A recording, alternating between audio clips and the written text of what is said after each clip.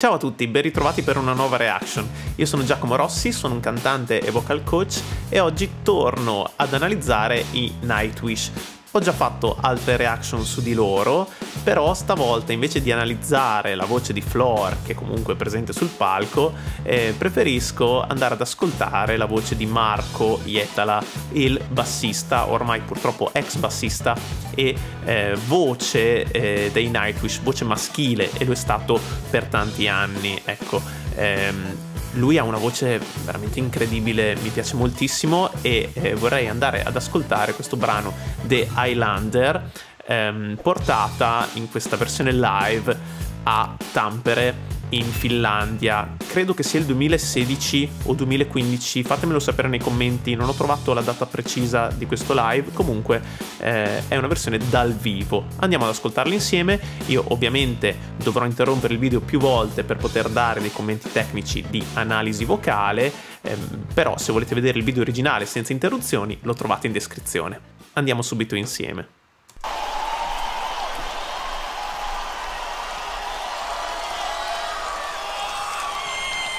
Joo, kyllä tää näyttää aika viihdyttävältä. Marko, kuka? Okei, joka tapauksessa tää on vakava tilanne. Täällä on 20 000 ihmistä ja risat. Ja sitten tässä on yksi mies ja kitara. Ja muut kurjat luikerot veti itsensä tuonne taaksepäin ja jättää minut tänne viihdyttämään itsekseen tällaista laumaa. Paras keksiä jotain. Ok, dice ci sono 20.000 persone ma solo una qua sul palco con la chitarra, cerchiamo di intrattenervi un po'. È anche un bravissimo showman, molto a suo agio sul palco, veramente è già sul pezzo, diciamo, e qui oltre a essere bassista fa vedere anche le sue doti da chitarrista, dato che ha questo strumento che è per metà basso e per metà chitarra. Andiamo ad ascoltare. Vai. Okei, näin se menee. A gnomon by a seashore at the end of day gazes the horizon with sea wind in his face. Tempest tossed silent, seasons all the same. Anchorage and painted and a ship without a name. Sea without a shore for the vanished one unheard. Lightens the beacon light at the end of the world, showing their way, lighting hope in their hearts. Once in their travels homeward from afar.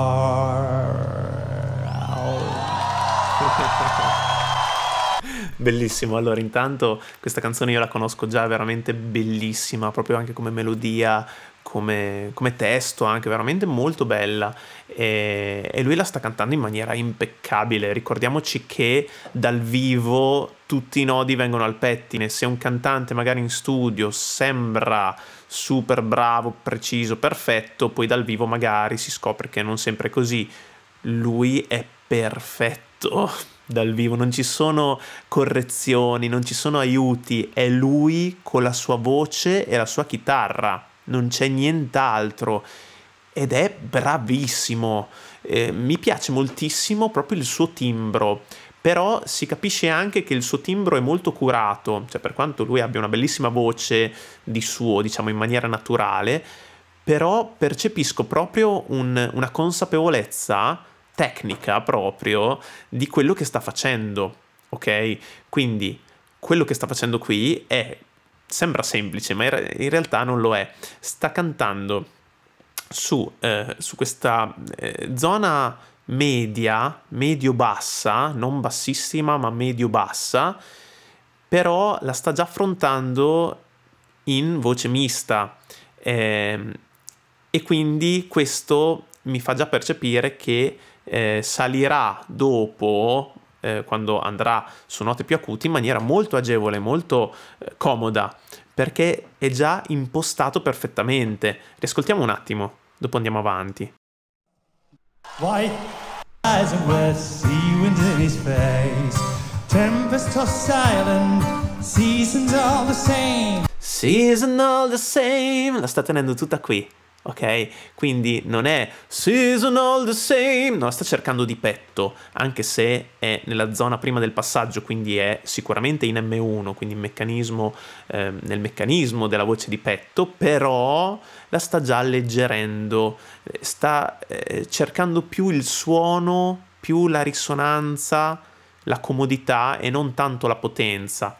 Questa canzone va cantata in maniera abbastanza delicata, quindi ci sta assolutamente, ma anche quando fa dei brani più energici in cui deve andare a salire, in realtà è sempre in voce mista, non va mai a spingere troppo, lo va sempre a gestire in maniera moderata il suo suono, proprio per ridurre lo sforzo e aumentare, diciamo, la potenza allo stesso tempo, quindi massima resa, minima spesa, ok?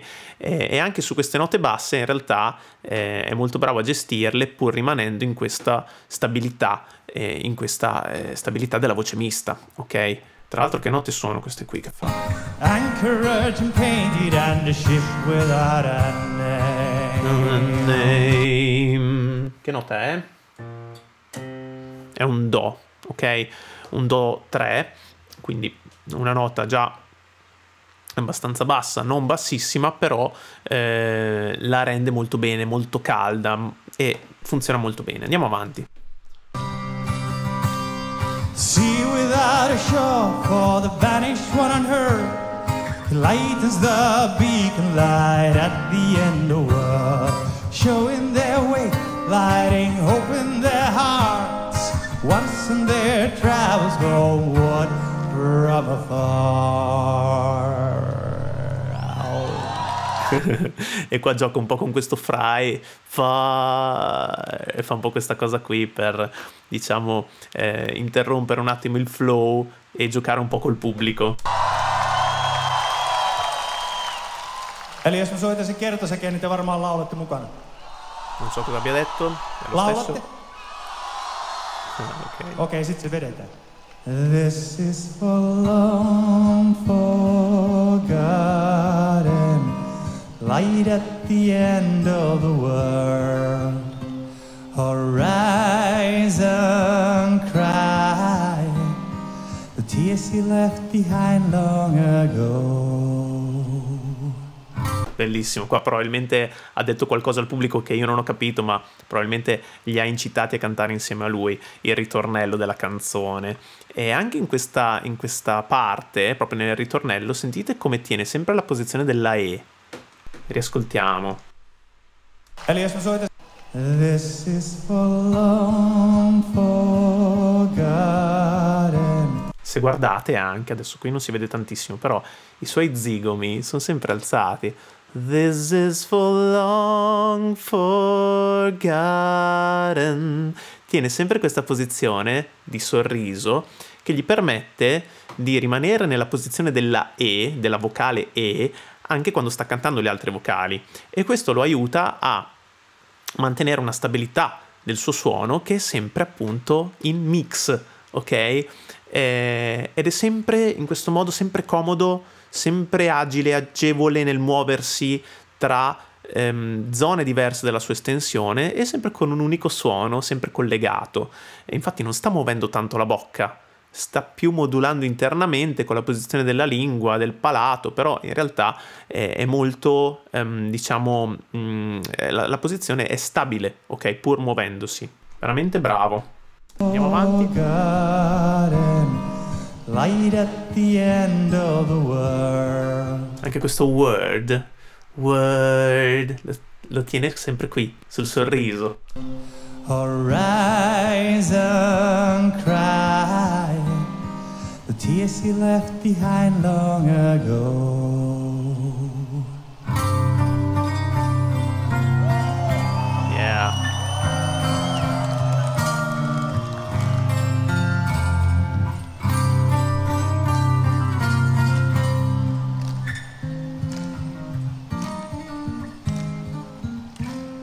The albatross is flying, making him daydream.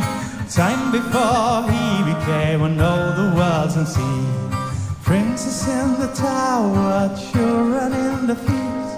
Life gave him it all, and I know the universe. Now his love's a memory, ghost in the fog. Sits to say some last and saying farewell to the world. Anchor to the water, I see it far below. Rustle in his feet and a smile beneath his brow. This is for long forgotten, light at the end of the world. Horizon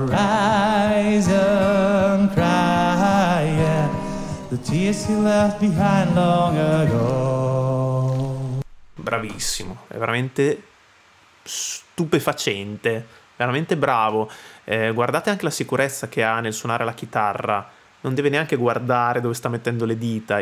Io per primo sono un chitarrista, diciamo, improvvisato, delle volte mi piace accompagnarmi con la chitarra, però se non guardo dove metto le dita io veramente mi perdo.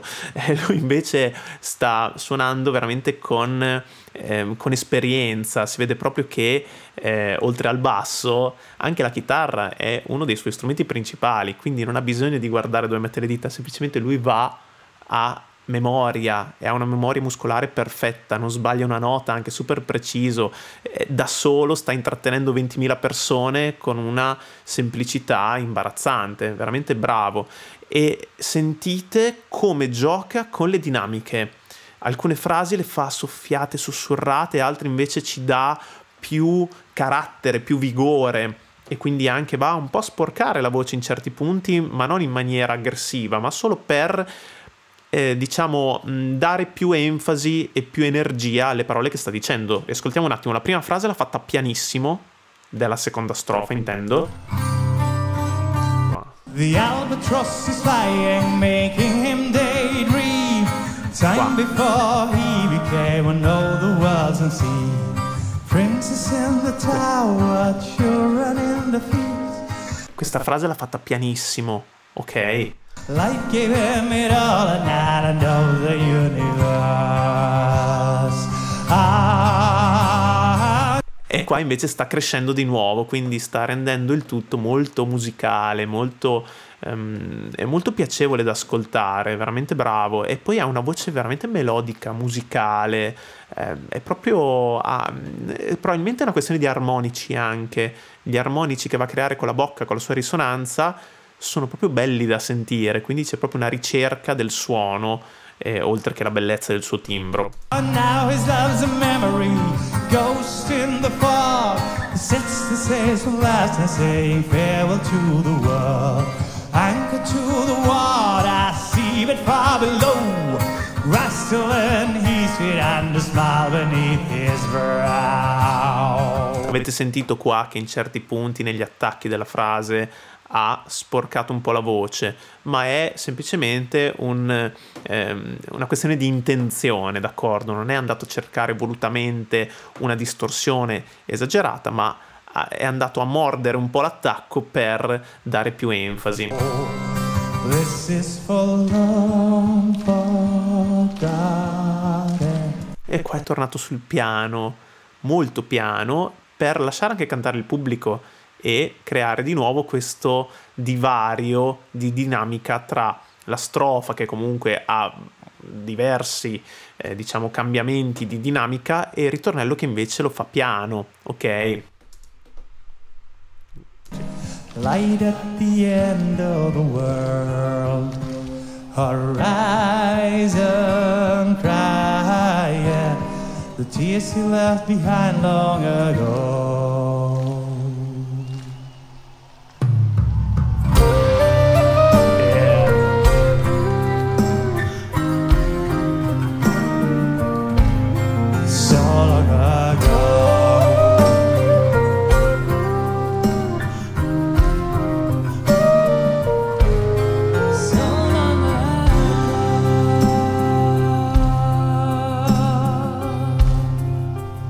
Bellissimo questo momento in cui finisce il ritornello, in cui c'è solo Marko, si ferma, aspetta l'attacco della band e partono tutti insieme, quindi ci sono le percussioni, c'è questa specie di flauto che è probabilmente suonato dalla tastiera, e i cori di Floor, ok? Quindi c'è tutta la band al completo, ed è molto molto efficace, quindi l'inizio è praticamente lui da solo e già se la gioca benissimo.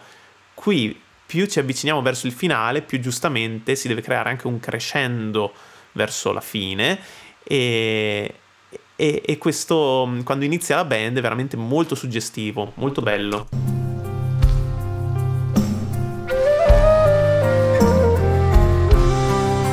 Ho detto una cavolata, non era il tastierista che suonava il flauto, ma evidentemente credo che sia il chitarrista che suona pure questo. Quindi sono tutti dei polistrumentisti, d'accordo, veramente bravi, musicisti di questo livello sanno suonare più strumenti come se fossero il loro primo strumento, veramente bravi.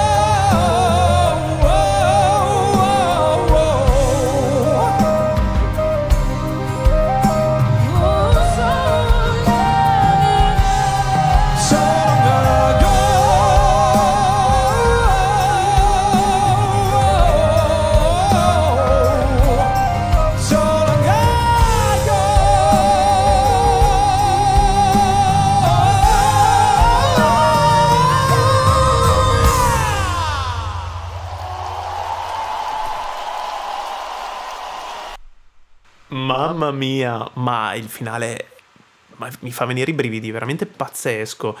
Lo vorrei riascoltare per capire tutto quello che è successo, perché è veramente incredibile.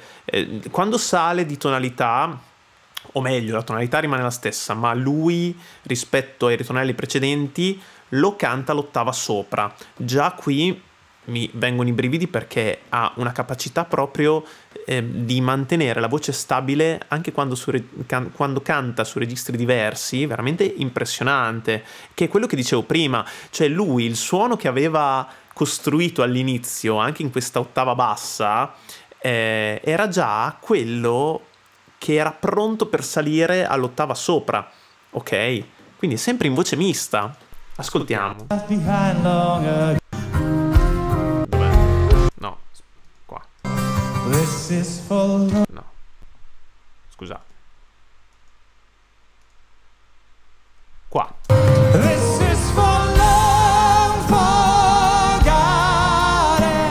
E questo è quello che vi dicevo, guardate come tiene la bocca. Questo sta facendo, ok? Sta tenendo la E, non sta articolando tantissimo, ma comunque sta aprendo un po' di più, perché giustamente sta facendo delle note un po' più alte, ma la posizione è sempre quella. E lo sta facendo queste note che sono già altine, vediamo che note sono. Ah, ok, già su un Sol diesis 4, ok? Quindi è nel suo pieno range di passaggio di registro, quindi è la zona proprio in cui la voce è più instabile in assoluto, e lui invece è super stabile, preciso, non sbaglia niente, e si sente proprio è come se fosse proprio comodo nel fare queste note, rilassato, tranquillo, e il suono è pieno, pieno ma leggero e rilassato allo stesso tempo, ed è per questo che lo percepisco come voce mista, perché non è spinto e non è neanche in falsetto, ok? Light at the end of the world. Molto brava anche Floor, che sta facendo queste armonie molto molto belle, molto ben curate. Horizon crying, the tears are left behind so long ago.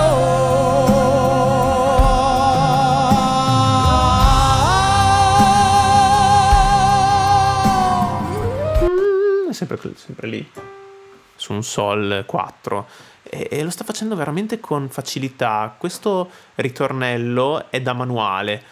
Un cantante, soprattutto uomo, che vuole cantare in voce mista su queste note dovrebbe prendere questa esibizione, riascoltarla 600 volte e prendere appunti e cercare di fare la stessa cosa che sta facendo lui. Veramente bravissimo. E dopo c'è tutto questo finale in cui ci sono le voci di lui, la voce di lei e l'assolo di flauto, perché pure il chitarrista fa pure l'assolo di flauto, incredibile, che si interseca tutto quanto in questo crescendo che porta fino all'exploit finale, in cui fa questa nota molto alta, tra l'altro adesso andiamo a vedere che nota è, e sempre rimanendo in voce mista. Mamma mia. Oh yeah. Bello. So long ago.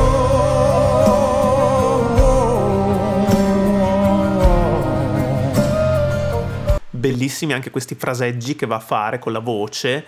Non so se siano proprio tutti improvvisati, probabilmente alcuni sì, altri magari li ha studiati prima, non lo so, però sono veramente efficacissimi, precisissimi e molto variabili, molto vari, e quindi ritorna su note basse, note alte, fa un po' di tutto ed è veramente molto bello da sentire. Botta e risposta.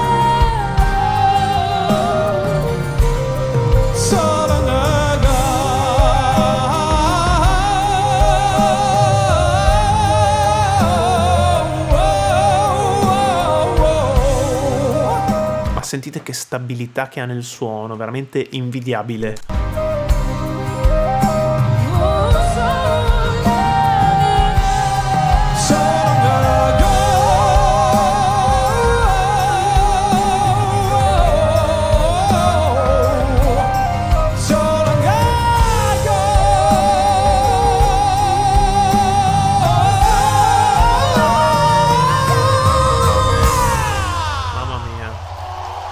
Mamma mia, ma cosa ha fatto qui? Ok, quindi prima tocca un Si bemolle 4, poi e poi arriva un Do 5 e te lo fa così con leggerezza, con semplicità, lo sporca pure, quindi va anche a graffiare un po' la voce. Ma è veramente bello questo finale.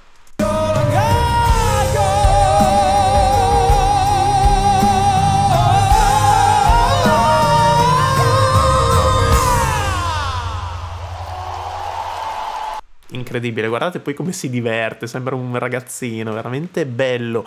Bellissimo anche il vibrato, molto melodico, molto metal, però non troppo invadente quando vibra, no? Quando fa questa cosa qui, molto molto bello da ascoltare. Esibizione impressionante, veramente impressionante. L'ovazione ovviamente del pubblico, mamma mia.